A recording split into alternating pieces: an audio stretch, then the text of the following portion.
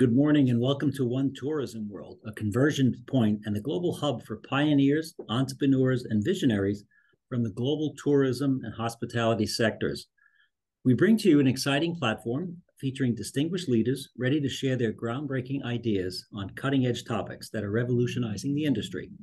Our experts come from a diverse set of fields, including luxury hospitality, ecotourism, digital transformation, and more, and are set to unravel the latest industry developments. One Tourism World is a vibrant community here on the One Business World platform that encourages collaboration and open dialogue to catalyze positive change within the tourism and hospitality sectors.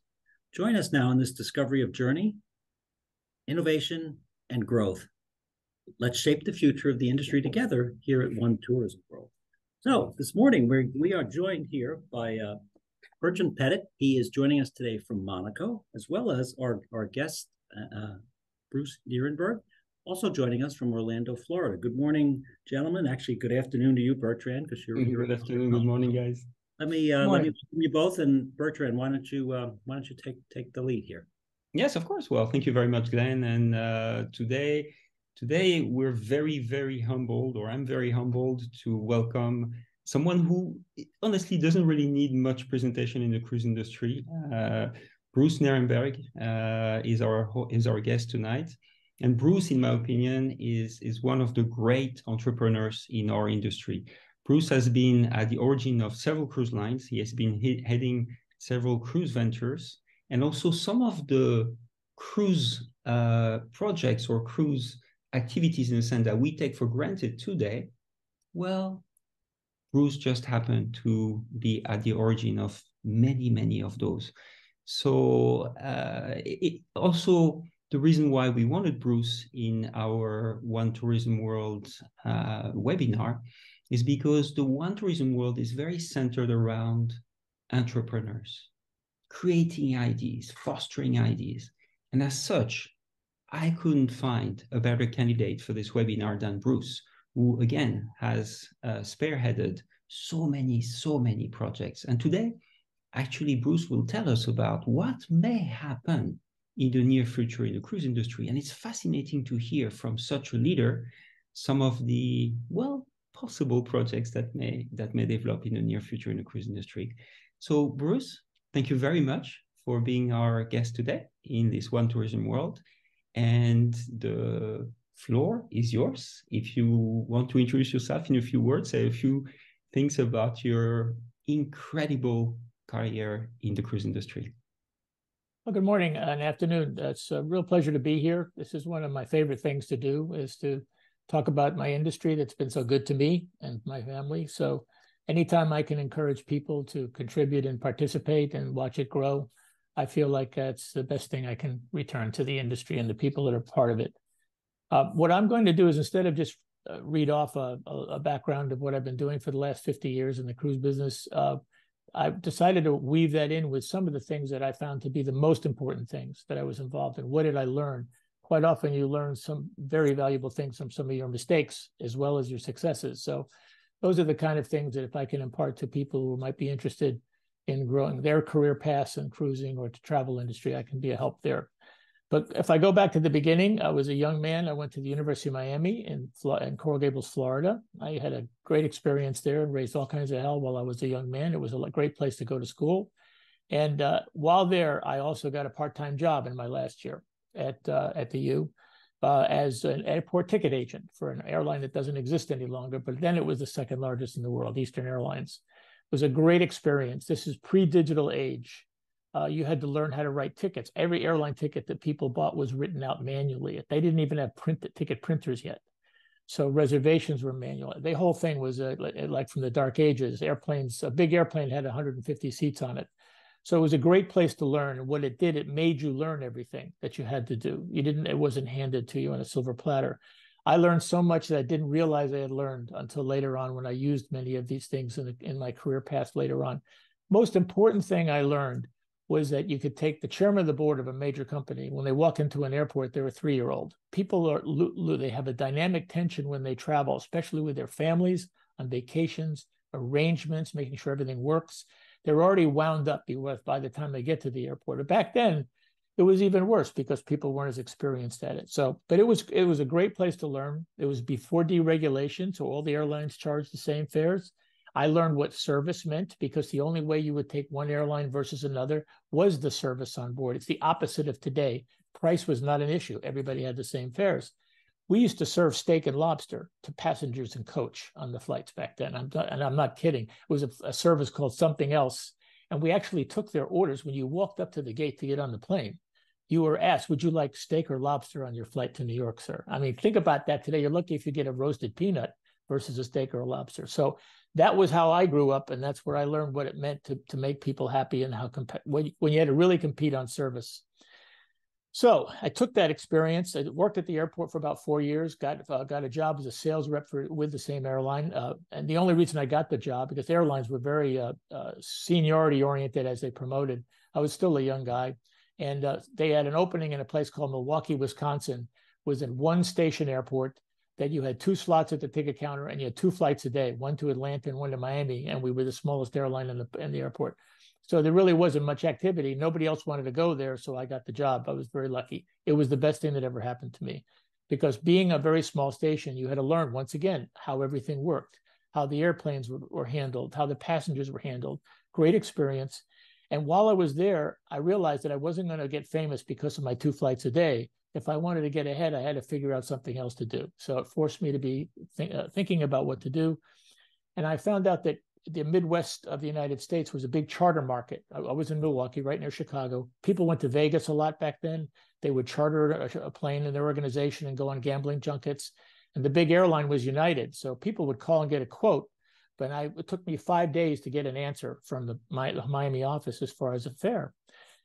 I found out that why was it taking so long? And I called the guy down there and he said, well, it's because you're just a small station and we have to take care of Chicago and New York and Philadelphia before we get to you. So I said, how hard is it to calculate a cost of a charter? He showed me how to do it. Within 24 hours, I was on the phone to my clients, turning around quotes to them within a 24-hour period that used to take 5 days. I was now doing the business faster than my competitors at United, and all of a sudden charter business started to come into our station. So we sold more charters than we did tickets on our own flights. And what happened is it got a lot of notoriety at the company. And I was, in my first year on the job at a small station, the salesman of the year at the whole airline, because it was innovative, it was creative. I tried to find a way to turn something into something that could be meaningful to the company. People like that kind of stuff. I learned a very valuable lesson. Don't let your restrictive environment ever stop you from trying new things. That was a very important part of my life. So after a year and a half, I got promoted to the regional staff in Chicago. And there, once again, I learned that the cruel things of life. The oil crisis hit in the Mideast. The cartels were created, and the airlines went into a tailspin. So they told me, I said, well, we're going to have to lay some people off. But worst case, you'll be at the baggage claim area at the airport, so don't worry about it. And I said, well, that's interesting. So I had to step back, and I realized that the world was not always your friend, no matter what you accomplished, and especially as a young person. A good friend of mine who I worked with at Eastern, he was in staff in Miami, a fellow named Dave Christopher, who's no longer with us, but was a real sweet man. And he was offered a job with a cruise line, and it was in Chicago. He was in Miami, and he turned it down because his family didn't want to move to Chicago. He gave them my name. They contacted me, and they interviewed me for the job. And it was the regional director for Norwegian Caribbean Lines, which became Norwegian Cruise Lines later on. And I turned the job down because I didn't want to leave the airline business, even though the future was unknown. And my father-in-law said, you know, you better get a legal pad out and put a line down the center of the page, the things that's good about the airline job on one side and the cruise line job on the other. And we went through the list, and he asked me a bunch of questions. He said, how many things you got on the airline side? I said, none. How many things you got on the cruise side? He said, everything. They said, well, it wouldn't have to kick me in the ass, but to go ahead and take that job. I'm getting ready to call the cruise line back to say I've changed my mind. They call me and gave me a higher salary if I was willing to come with them. So that's, well, sometimes it's better to be lucky than good, but being good is also important. So I took this job, and I was joining NCL at a very difficult time in their career. It was 1973. They had just separated from the Arison Shipping Company, and as Carnival Cruise Lines got created, they had lost all their management. They were hiring people from anywhere they could get their hands on them. And Mr. Kloster, who owned the company, got us together. And he said, look, I want you to all go out and try 10 things that are new. And if keep the 5 that work, drop the other 5, and then add 5 new ones. And he said, you'll never be held accountable for making a good effort if it doesn't work out. So that's all I had to hear, because I knew that means it was a great place for a young person to go ahead and try new things, earn their wings, and see what you could do. I brought my airline experience to the table, which was great, because at that time, nobody had air sea packaging. Nobody put anything. You want to buy a cruise, you called a travel agent, book the cruise. Then you had to call the airline and book an airline seat. There was no transfer packages. There was nothing. So I put together the first air sea packages in the business, not just from Chicago, but I had air sea programs from St. Louis, Kansas City, all the smaller mid-sized cities that never had that kind of treatment.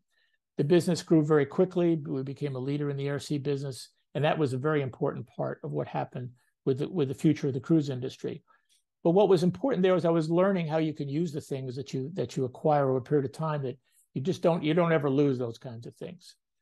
I learned it was very valuable to go ahead and try, and you'd be surprised at how many things you could find out, especially there was still deregulation. You couldn't charge cheaper fares, but I knew that you could file for a special fare as long as every airline could use a special fare. So we actually had lower fares for the cruise customers.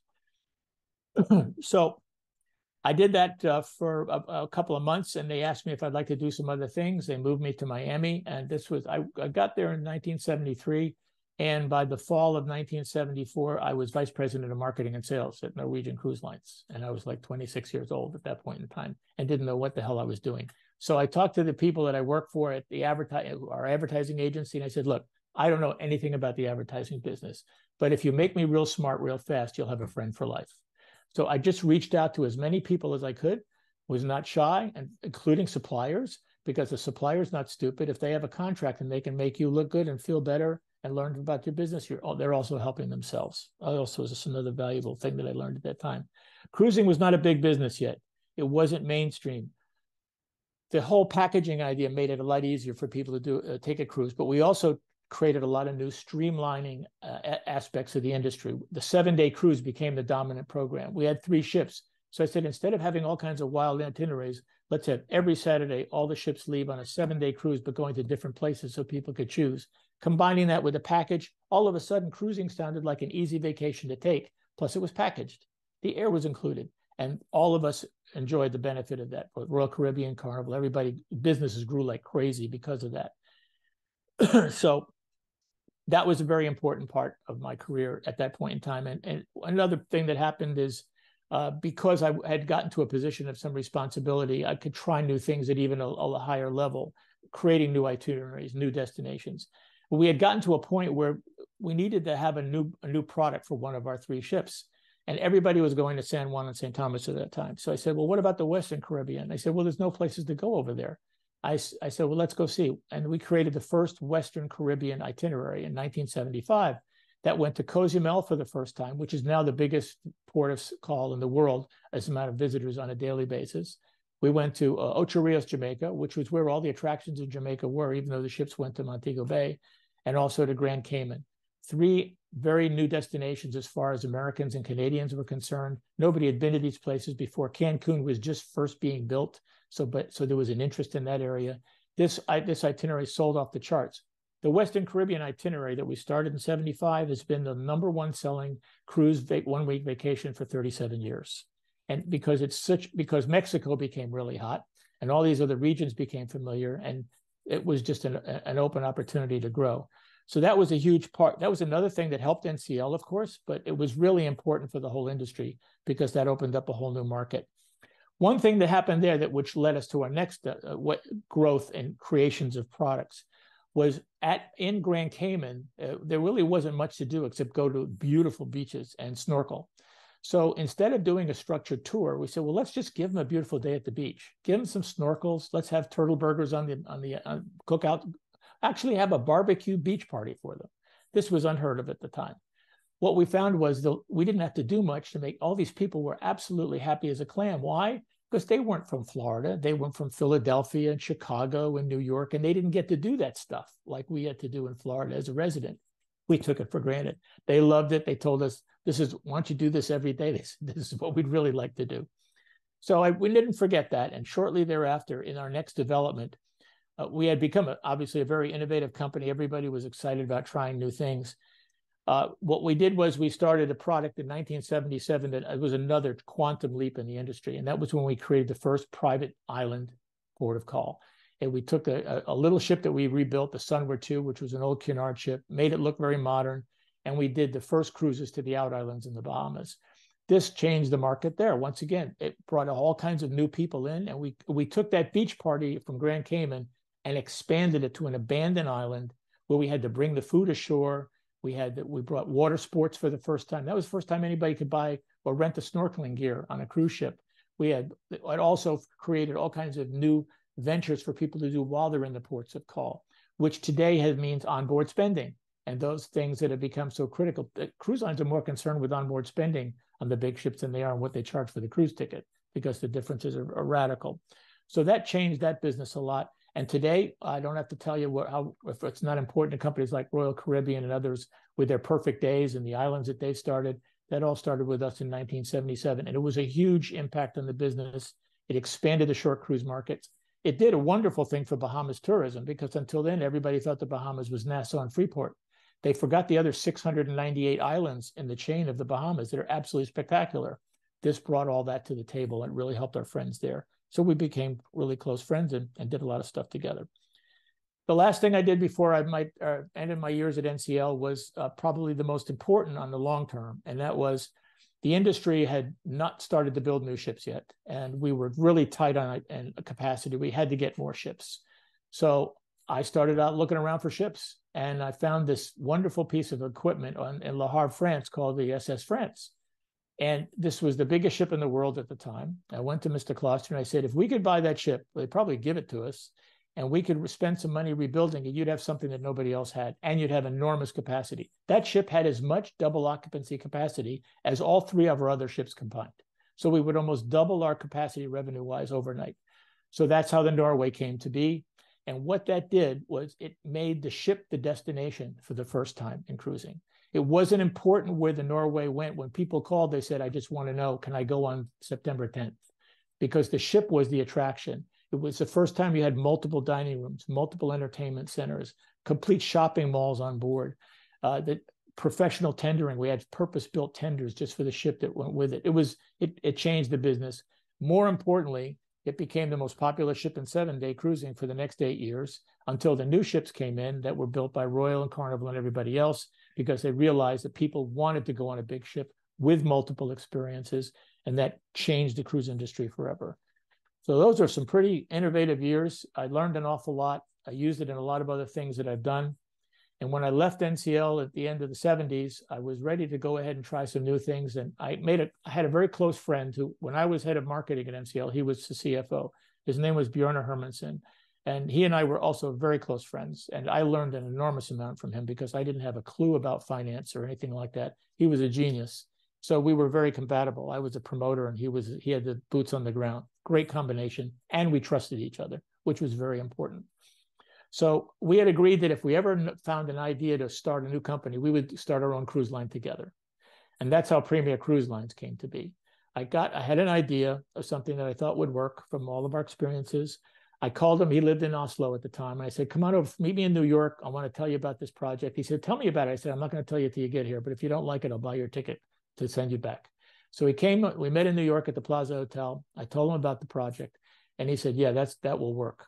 And what it was to buy a ship, completely rebuild it, and start 3- and 4-day cruises, just like we did out of Miami on the Sunward 2, but do it out of Port Canaveral, Florida, and say, why would you do that? Well, here's why.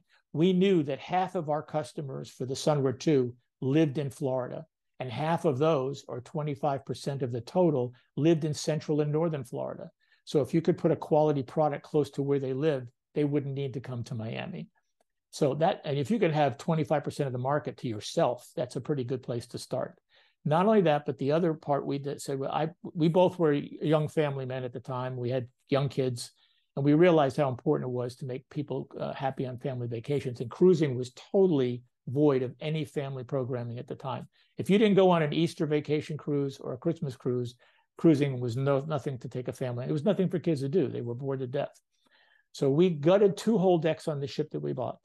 and we completely revolutionized how people took kids on ships. We created recreational centers by age group.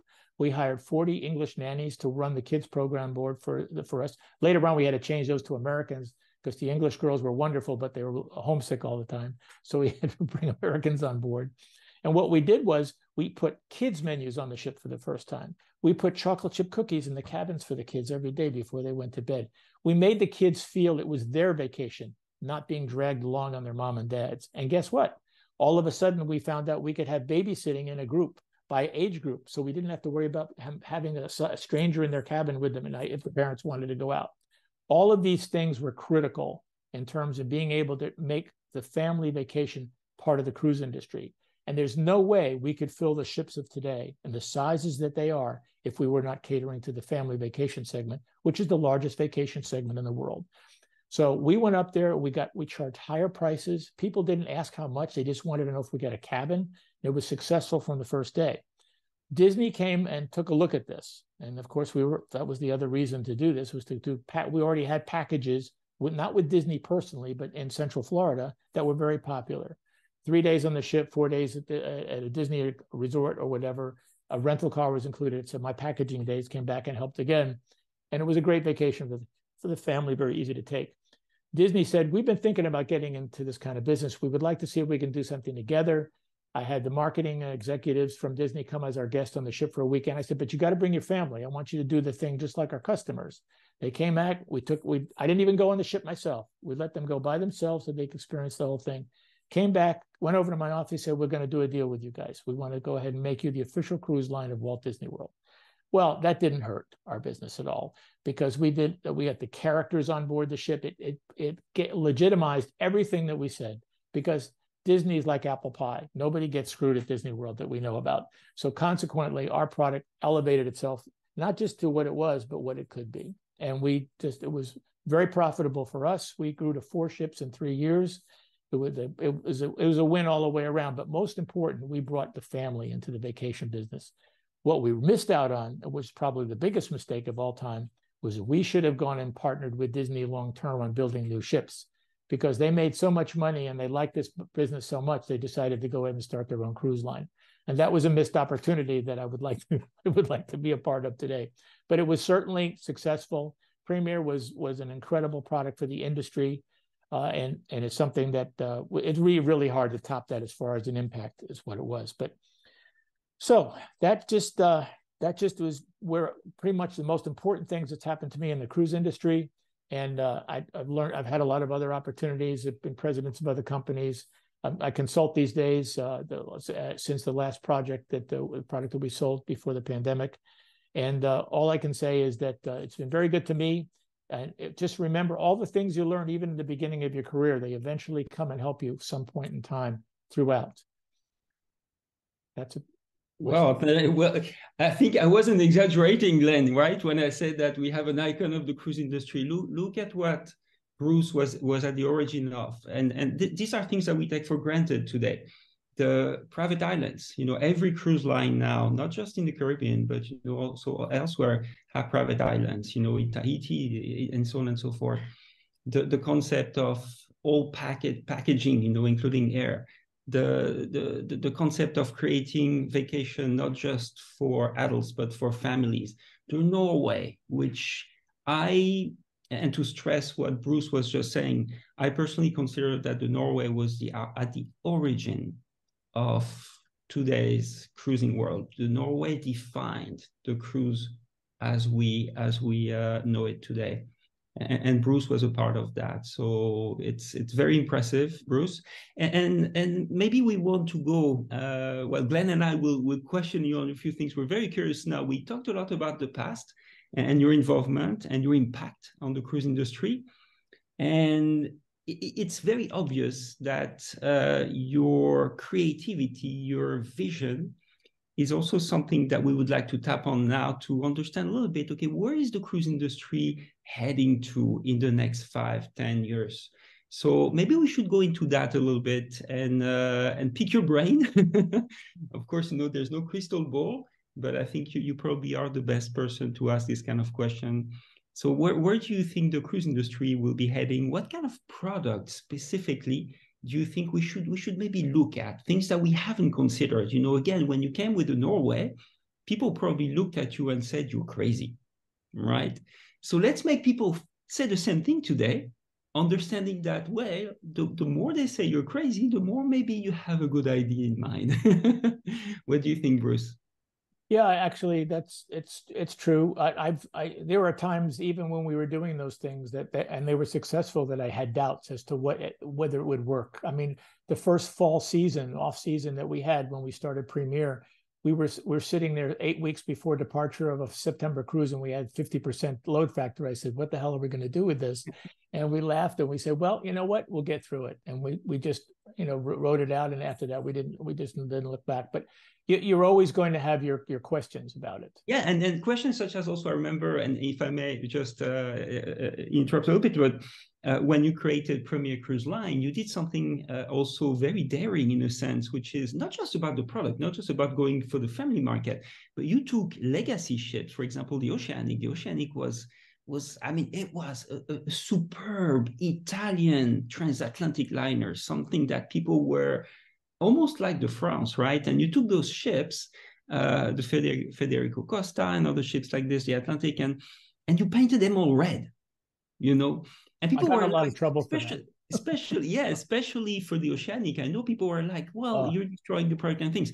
But what you did in doing that is you created a product where kids started calling the boats the big red boat, and that became the marketing thing. And you touched the hearts of kids by saying, "Oh, I want to go on the big red boat, mommy."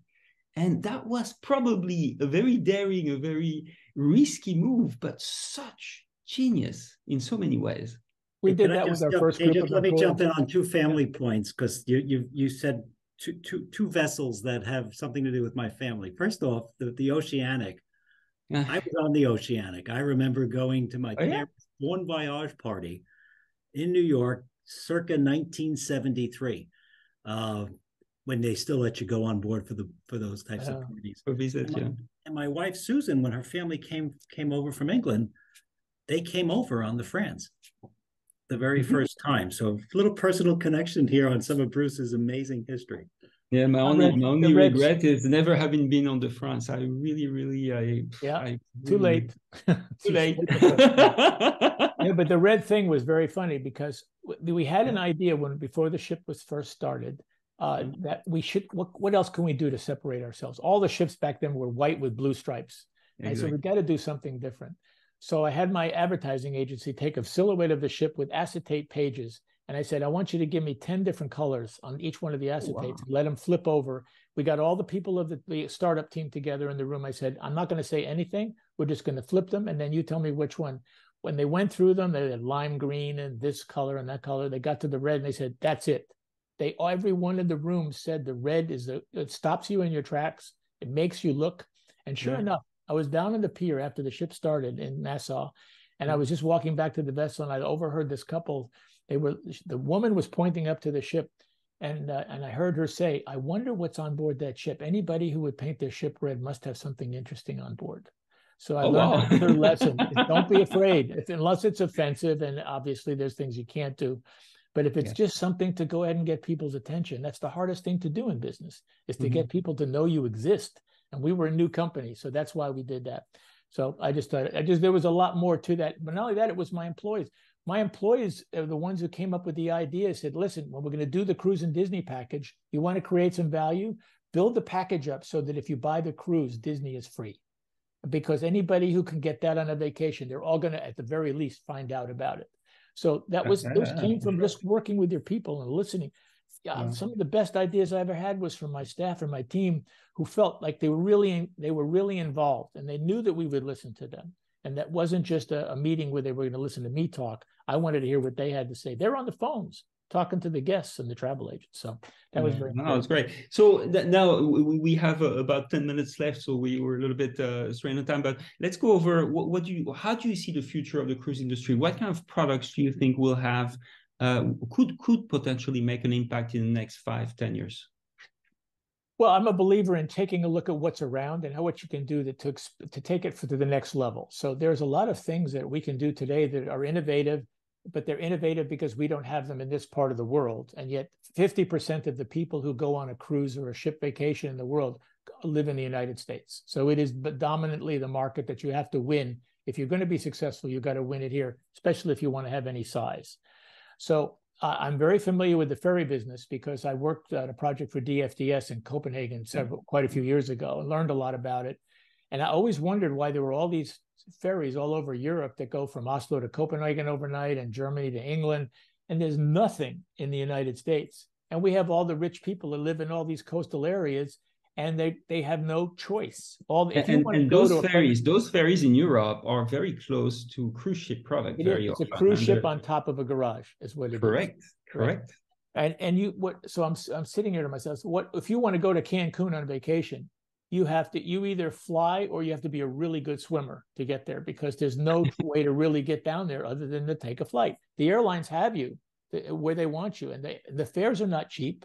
Airline travel isn't as much fun as it used to be. Last time I went to the airport, it wasn't a heartwarming experience. You wait in line, you go through security, you do this, you do that. It's even, unless you're traveling first class where they really take care of you, you have to fend for yourself in air travel today. It's like taking the bus. So we don't need everybody to want to do this, but can you imagine getting on a cruise ferry that's really nice? You have great food and service on board. You can take your car with you. So when you get to the Yucatan, you can drive around to all the archaeological sites. If we just get the affluent customer who can take an extra day or two on the 7-day vacation and make it 10, so they can go round trip on the ferry, they get wined and dined.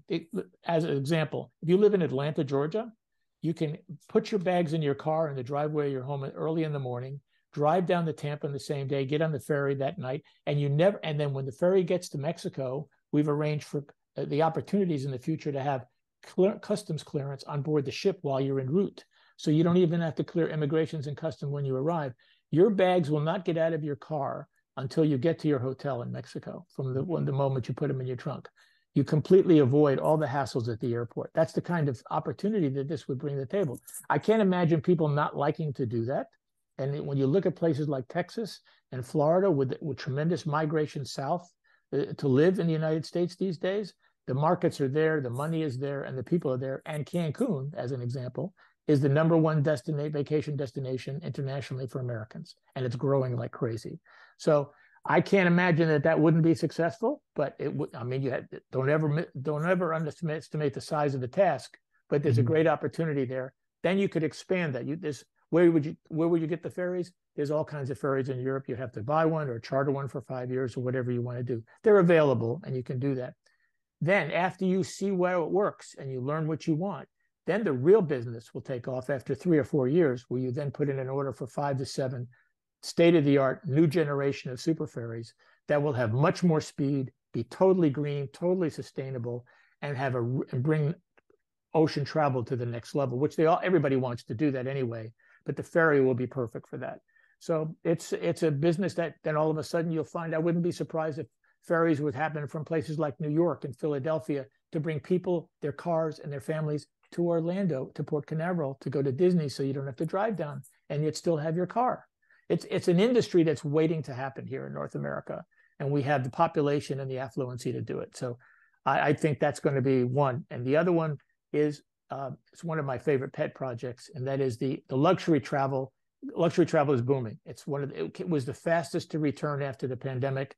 What we found out was people who have affluency, they didn't travel during the pandemic because they couldn't, not because they couldn't finance it. They didn't have a job problem, and they didn't lose their jobs during the pandemic. So first thing when the vaccines were found and travel got back to normal, they were the first ones to go to resorts. They spend the money, they stay in the nicest places, et cetera, et cetera. But the cruise industry and the luxury market has been somewhat of a unique animal, because they call their ships suites. And I'm very familiar with them because I did some work for the tour operator putting together programs. They're great products. The major luxury lines are wonderful companies. This is not a negative opinion of them. But there's a difference between luxury and real luxury. And what we don't have today is the combination of a big enough ship that has the amenities that people like to have with them without the crowds, that would allow you to do that and still provide luxury. So if somebody would take, instead of it being a 40,000 ton ship, make it a 75,000 ton ship, but still only put 400 suites on board. So you have unbelievable space per guest, enormous space for new types of restaurant concepts with indoor, outdoor dining, the opportunity to have whatever you want to put on board a ship that size. And I do believe there's also a misunderstanding. People assume that a luxury ship has to be small because the luxury customer doesn't want to be with crowds. Well, that's true. They don't want to be with crowds, but that doesn't mean you have to be on a small ship. Yeah. So if you give them the size and the scope and the amenities of a big ship without the people, they're going to love it. Why wouldn't they want to go on a big, stable ocean-going vessel instead of a smaller ship in the ocean? It's definitely something that people would seriously consider. Yeah. So, I love being myself into the luxury cruise industry. I love this idea. The only question I'm going to pick your brain a little bit on this, sure, Bruce. And I agree with you. Having a bigger ship with only suites, real suites, two-room suites with private bedrooms, two-room suites, minimum 50 to 60 square meters. Voila, perfect. And people would love that because they want to avoid crowd, but at the same time, you're offering all the amenities that a bigger ship can provide. Yet, question, Bruce, how would you address, because also the beauty of being on smaller ship is to go to destinations where those big ships cannot go. So how do you factor this in? Like now, smaller ships tend to go to more yacht-like destinations. They try to go off the beaten track, right? And you do have much more of a separation between the big lines that go to the big ports and the luxury lines that try to innovate and go to ports that are more akin to yachting in so many ways. Having such a big ship, how do you think that could work in terms of destination management? It's, once again, the size of the ship is not as important as the amount of passengers on board. We're not going to have any more passengers on board one of these ships than you have on the existing luxuries. Is that the question is that so they're not going to be crowding into a port. It's not going to be a problem. They're going to go on private guided tours and all kinds of stuff like that. This ship is not big enough that it can't fit into any place that you want to go.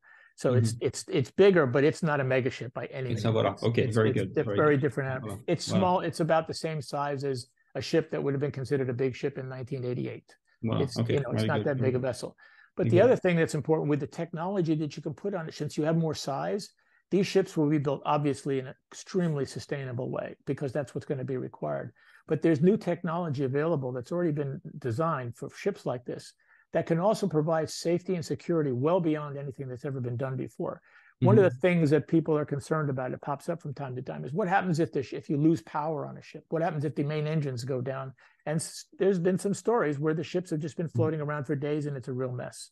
We will be able to, in the new vessels of tomorrow, there's not too long, it already exists, by the way, it can be done now, to have a return to port system on board. That exists, separate propulsion on board the ship that will be totally independent, that can get you to a safe port as long as you're within 1,500 miles of a port, which means you'll never that technology exists today, and the safe return to port is basically making, like, for example, two engine rooms that are separate in case one of them gets completely destroyed by fire or whatever. At least you have another one. So all systems are duplicated or triplicated sometimes, so that you have a safe return to port option at all times. And you're right, Bruce. And this technology exists and is being implemented on many ships. This will be a game changer. Market. Be a game changer for luxury cruising for another reason. This is not knocking any particular type of product, but what we call luxury today. Now, I'm not talking about a small ship like the ones that are being built by Four Seasons, that are your yacht-like ships. They're very small, and Ritz-Carlton. That's different. When you talk about a larger luxury ship like the large luxury lines that have 5, 6, 7, 8, 9 ships in service, they have 70% of the rooms that they have on the ship are basically outside deluxe cabins with a veranda. They are not two-room suites. They're not two-room suites. When you can build a luxury product that has very large suites, like you would expect in a fine hotel, where you have a private bedroom, you have a dining area in the room, so you want to have in-suite dining. The wall will open up to the outside when you can eat and feel like you're eating outside in your suite. Things that have never been done on luxury ships before, and everybody's in a minimum of a two-room suite. Now you're talking to the next level of luxury that a fine hotel that you would look for if you were a real luxury traveler when you went to Monte Carlo. Who do you think, you're right, who do you think will be, and I know it's probably just a wild guess at this point, but we have many hotel chains right now jumping into the cruise industry, creating those products. You mentioned Four Seasons, Ritz-Carlton, and there are others as well. Sure. But who do you think will be investing into this kind of luxury, ultra luxury product? Do you think it's traditional cruise line that will sort of create that, or new players? Who do you think will be behind that? If I was an existing large luxury cruise line with 6, 7 ships, I could not afford not to pay attention to this, because the risk that they're running is they're going to say, why would I want to build a ship that's going to obsolete my own ships? Well, if you think like that, you'll never change. No. So you have to figure out what the transition process needs to be so that you can utilize your existing fleet in one way and take advantage of the other. But in all probability, the game changer will come from a new brand and a new product with investors that are backed by the investment banking, because they'll see the opportunity and that will force the hand. But I mean, if you're going to spend the same amount of money and go on a luxury cruise vacation, why wouldn't you want to take this one versus this one?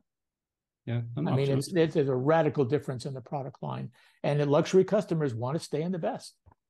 No, absolutely. So ferries in the North American market and a new type of product for larger very ships different in the products. cruise market. One maybe last question, Bruce, on the ferries. I want to go back to the ferries. Yes, us in Europe, we're very used to that because we have ferries not just in the northern part of Europe, but also in the Med, right? We have ferries all over the place. So we're sort of used to, in a sense, taking the ferry. And you're right, the ferries that are especially in the Northern Europe are close to a cruise product, you know, except of course you bring a car on board, but very, very close to, you know, they have shows, they have multiple dining options and so on and so forth. So it would be very interesting to see this kind of product. But do you think the affluent spender would be willing to forego the airline industry to actually spend a few more days and sail on that kind of vessel, knowing that there's the ferry connotation, which in North America has still sort of that. I think there's a whole shift of mind to happen right before. It's an enormous marketing challenge. There's a high degree of ignorance by Americans to travel like this. But with the airlines are helping us a lot because they're making air travel such a pain in the butt that people are going to be willing to look at something else. And I don't have any problem in creating an ad campaign and say, would you like to be sitting in your dining room and having a cocktail like this? Or do you want to be standing like this with your bags at the airport? Which would you rather do? That's There's a lot of things that you can do, but it is true. It is a significant part of what would have to be done is to educate Americans on how much fun this can be. It's not for everybody. If you're a young couple on a honeymoon and you want to get down there and hit the beach in Cancun, you're going to want to fly down. You want to get there right away.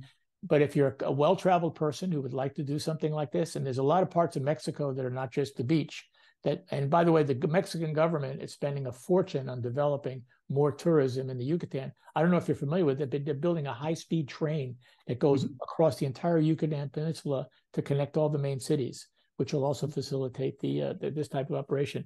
So it's a great opportunity.